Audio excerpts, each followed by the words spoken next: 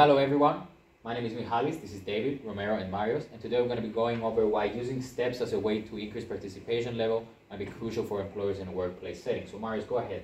Increasing physical activity in the workplace is really important nowadays. There's some really bad numbers happening right now. 43% of British employees do not take more than 10 minutes of brisk walking every month. 18% of US employees do not do physical activity more than once per week. And that's really bad because it can increase mortality, can have bad consequences on cardiovascular diseases, Alzheimer's disease, depression. And that's really bad. Also, it's been linked that physically active employees can have better performance on the workplace. And that's really important for the employers, that they always want better performance from the employees, right?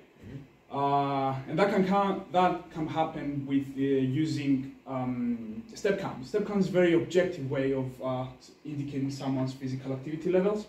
That's really objective, that's really good, and can happen by using simple things like pedometers, smartphones, smartwatches. Exactly, it's kind of what you were telling me, Romero, about what you found. Yeah, as you were saying, physical activity is strongly associated with all these physical and mental health benefits. So I think it's really important that employers should actually try and help their employees to see these benefits, you know. But in the UK, we still see physical inactivity as the cause of 1 in 6 deaths. 39% of people aren't active, they're not meeting 150 minutes a week. So with stats like this, it's no wonder that employers should actually try and intervene. There's many interventions that employers might have tried already. As you were saying, there's step count. I believe that this is the strongest compared to things such as sit-stand desks, active stations. There's a step count challenge. This is a study that looked at step counts over an 8-week period, and it showed that they had increased by 906 steps. So that's equivalent to 63 minutes of activity. So already we're getting 63 minutes towards that 150 minutes. It's definitely going to help. Yeah. We can probably see some pretty significant results, right, in these interventions. Yeah, there's various interventions that have been found to be effective. These interventions can range from sit-stand desks, step count challenges, which Romero just touched on, and reducing sedentary time. Research found that increasing the step count could be achieved in short term. However, results were inconsistent on whether keeping a high step count could be sustained for a longer period of time. I think around 3 to 12 months was the starting period where it started to get a little bit foggy. Multiple tests concluded that increasing step count had numerous health benefits, such as improving well-being, increasing work productivity, reducing fatigue and stress, and in a few particular cases, reducing the risk of cardiovascular disease, which you both spoke about.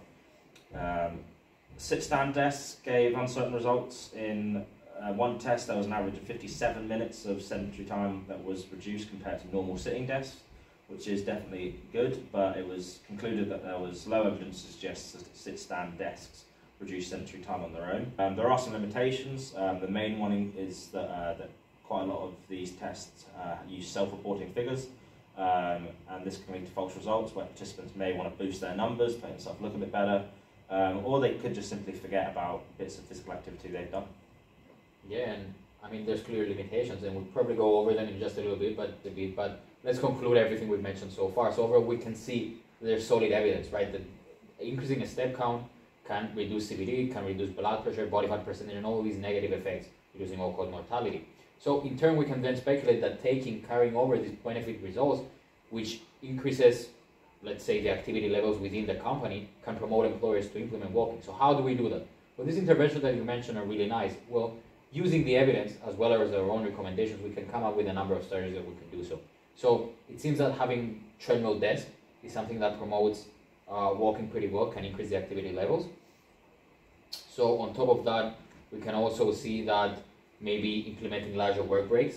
So having, instead of 30-minute work breaks, having an hour of work break can introduce, walking to these individuals during that time. Exactly, because it's like in a short period of time for breaks, they might just be staying. Exactly, staying at the desk, having lunch and stuff like that, whereas a longer break can implement the walking. And then the final strategy is any sort of financial incentives. This is really strong, right? Any sort of bonuses, awards, or financial incentives can promote these workers. Okay, now have a motivation to increase our walking. But there is clear limitations right here. So one is the budget. How motivated are the employers to spend money on this if they're not going to get clear results?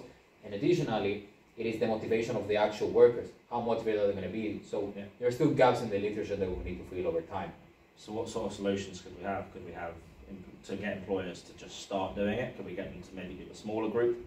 and to see how that goes out, and then they may be more inclined to do a bigger group as a whole. Yeah, I think that's the best recommendation, because there is not too financially straining on the employer. You can implement it into a small group of 5 to 10 people, see if the results are positive, see if they're getting increased cash flow into the business, for example, and then we can extrapolate to a larger number of people.